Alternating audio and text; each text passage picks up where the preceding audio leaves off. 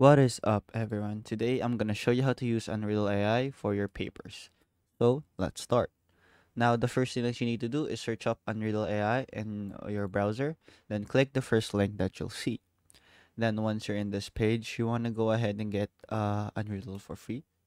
Then sign in with your Google account. And once you've signed in, you will now see an option to where you're gonna use Unreal. So just click anything that you'll see. There, continue. Now, once you're in this page, now you will have the option to write your notes or import notes in your library. So I want to import a document file. So I want to import it right here. So I want to import this specific page right here. I want to upload a document. Now the file is being processed right here on the left side. Now we'll just have to wait.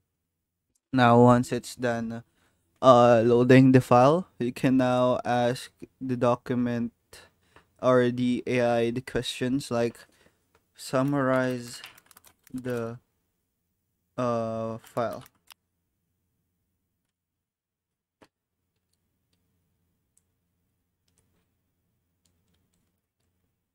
Now as you can see here, it now summarized the whole study in just one click. So you can ask many questions like for a specific question like who is the author of this study, who is the author of this research study or anything like that. So you'll just have to make use of this website right here. It's a powerful tool, especially for students who has trouble reading these long files. So yeah, that's how you use Unreal AI. Hope this video helps.